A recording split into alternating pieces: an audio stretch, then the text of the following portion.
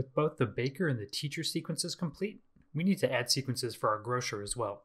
So let's repeat our steps. I'm going to just close these sequences. And in my asset browser, I'm just going to open up the sprites group, go to NPCs, and open up the grocer group that we made before. Now, if you're on Windows, you can go to File Explorer. If you're on Mac, you can go to the Finder. But let's go to that assets folder that came with this course. And once again, we'll head to sprites, characters and items, and we need to find the sprites for the grocer. So I'm going to click on all of these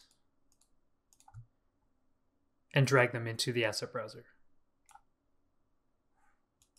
Now, just as we did before, we've got a bunch of animations that we need to process. So we just need to make sure the FPS speed is something a little more reasonable, such as 10. Let's change the origin point for each one so it's between the grocer's feet at ground level. And we can remove that suffix on the sprite name to keep things tidy. Once you've got all of your sprites organized, we're good to go. Now we need to create 2 more sequences. So once again, we could create all these sequences from scratch as we did before, or we can duplicate ones that we already have and go from there. I'm going to choose to duplicate them and save some time. So I will duplicate the happy teacher sequence and then go ahead and edit it. So in the asset browser, I'll right click on that sequence, choose duplicate, and we'll rename this to seq_grocer_happy. And I'm just going to double click that to make sure it's open. And we can go ahead and edit this. So remember, what we want to do is make a happy sequence for our grocer when we give him the item that he likes the most. So there is a happy sprite that you can drag in. And of course, there are 4 walking sprites that we can use and the different background assets. So using a combination of all those, let's make something fun.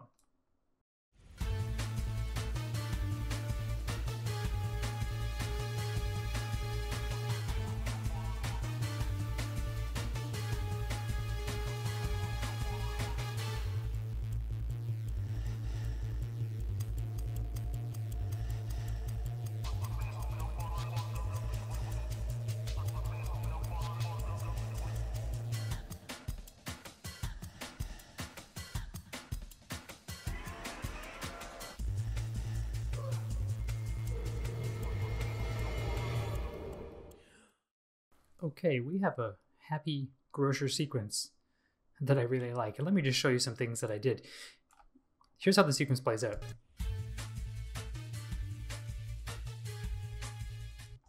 He does his dance and sort of moves back and forth. There's a few fun things that you'll notice I did. So there are actually 2 copies of his happy dance asset. You can see this one is sort of transparent in red.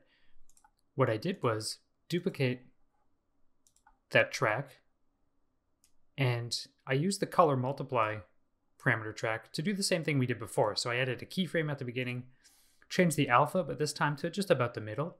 But then I just played with some of the values here, specifically the saturation. And that gave it a color blend effect, which allowed it to look like this sort of red shadow following him.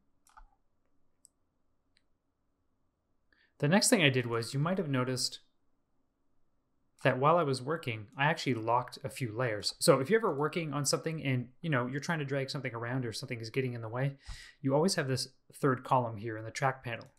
And if you click it, you can lock a layer so you can't move it around. It just gives you easier access to other things that might be close together on the canvas. And you can always just click that toggle again to unlock it.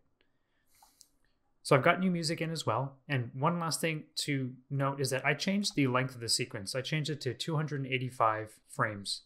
But the one thing I had to make sure was that the second broadcast message that we put in, which was called sequence end, I just had to move that back to this last frame. Because if it's out of the sequence, it's not going to work when we employ it. So you just need to make sure you have both those broadcast messages in, as we've been doing the whole time. Now the last sequence you need to create here is the sad one for the grocer. So let's go ahead and duplicate something. You know what, let's just duplicate this one we have, the happy one. Because I like the length of that, the 285 frames will be good. So in the asset browser, I'm going to go to the seq_grocer_happy sequence that we just made. We'll right click on that, choose duplicate, and let's rename this to seq_grocer_happy. underscore sad, and double click it to make sure that's the one we've got open. Just gonna tidy up my tab at the top here. And let's go ahead and make a new sequence for when you give the grocer an item he doesn't want. So remember, we have sprites that we can use here. There's an angry sprite, there's a sad sprite. I'll let you decide what you want to use for that, of course. And there are the walking sprites if you want to make him move a little more.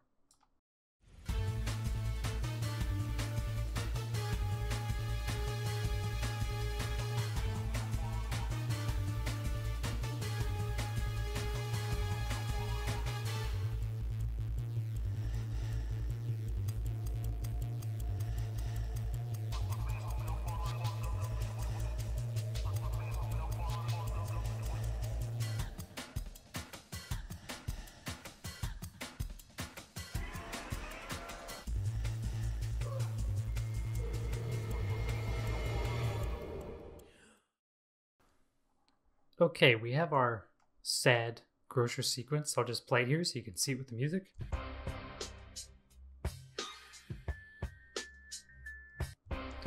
So I didn't do anything too radical here. I just had him walk in from the left side, and then I swapped the sprite here by adding a new sprite track for his angry animation. Just had him loop a little bit, and then had his sad animation just sort of fade in at a couple different angles, and color multiply settings, just so he would sort of do a color fade. Again, like I did before, for these color multiply settings,